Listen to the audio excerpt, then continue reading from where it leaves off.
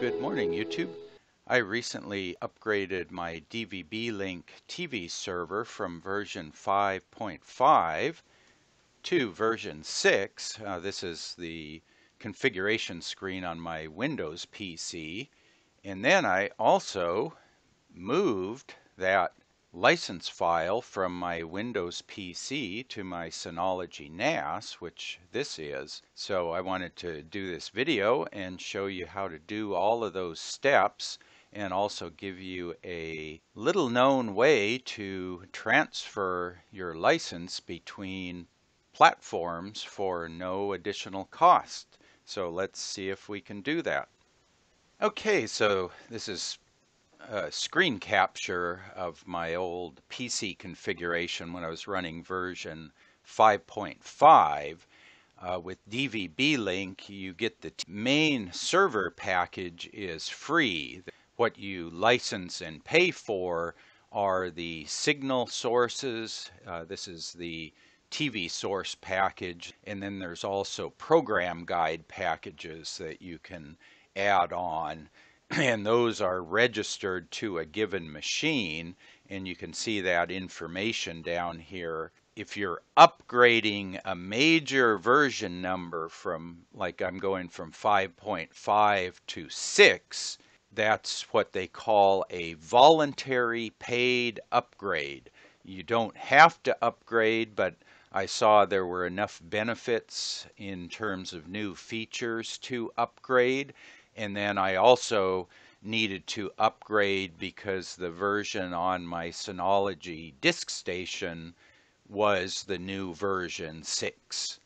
So I had to upgrade, and at the same time I took advantage of a little documented exception to transfer my license from a PC to a NAS for no additional cost, which normally you can't do that. What I did to start here was I clicked on the TV source package, and then I clicked uninstall, and what that does is it frees up this license file. So then the next step is I went to my PC. So this server is a native application that runs on whatever operating system you're running on. Yeah, so as far as installing the new server, you can just download the package off of the DvbLogic website, and then if you're updating from an older version, you run this batch file, DvbLink server update.bat, and I imagine they have that on other platforms as well.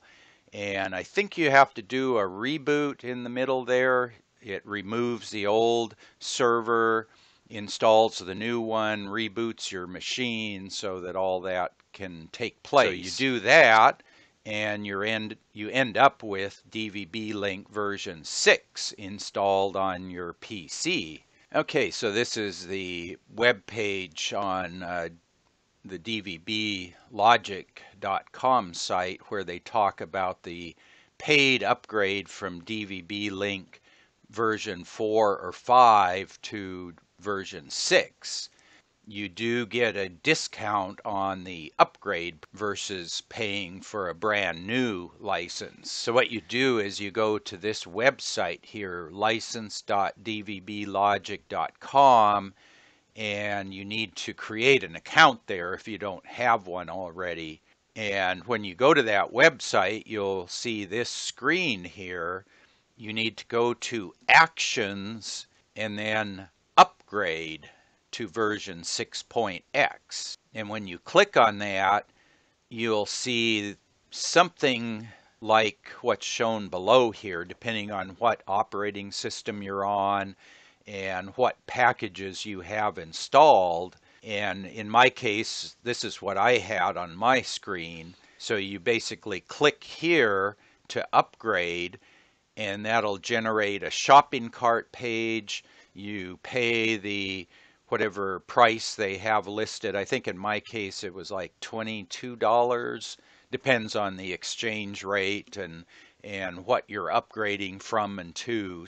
After a while, you'll get an email confirmation and then you can go over to your server machine, and then you can go to the package center and install the new package. So this would be a straight upgrade. You would install that package through their package center, and then you would click on it and then click activate, and your license file would be upgraded. So for that, you're pretty well set. However, if you're doing a transfer between systems, you can't do that online, at least automatically. You've got to contact DvbLink support to do that. And normally you can only transfer between similar systems, but you can't move licenses from, say, a PC to a Synology NAS without buying a new license. What you need to do is you've got to contact DvbLogic, their support people, and they'll walk you through the process. Big thumbs up. They gave me a lot of help in doing this upgrade and transfer, and they were really responsive, and being that they're in Europe and I'm in the US, I was able to post a question at 11:30 at night and get an answer in 5 minutes. That was pretty neat. What I had to do, I kind of laid out before, was I installed DvbLink 6 on my PC and then went through the voluntary paid upgrade here, paid for that, and then what I did was I came down here to my Synology and got this license information, so I copy and pasted this information into the email reply from the DvbLogic support people. So this is the system information, system ID for my Synology NAS, and I emailed this information to them. They updated the license file on the license portal, and then when I went back here and clicked here and activate, it came back and said it's registered. And if you're doing a transfer between dissimilar systems, if you do that while you're doing an upgrade, there's no additional cost. If I had just decided to start using the Synology without upgrading my PC version, I would have had to pay full price for this. So I transferred from my Windows PC to my Synology NAS. I've been running that for a couple of weeks now. It's been working really nice. And the nice thing now is I don't have to leave my PC on, and it doesn't have to wake up at night to record programs. And I also don't have to transfer files from the PC over to the Synology NAS once they're recorded. I can just use them directly off of the NAS. So that way I've got everything on one box, and I'll show you in a following video how to set up and install the DvbLink server on a Synology NAS. There's a couple of tricks there, so I'll show you how to do that. Yeah, if you have any questions about this, post up in the comment section below. And if you like these sorts of videos, be sure to give it a thumbs up. You can check out my DvbLink playlist. I'll put a link to that in the upper right corner. Subscribe to the channel for more videos like this. And as always, thanks for watching.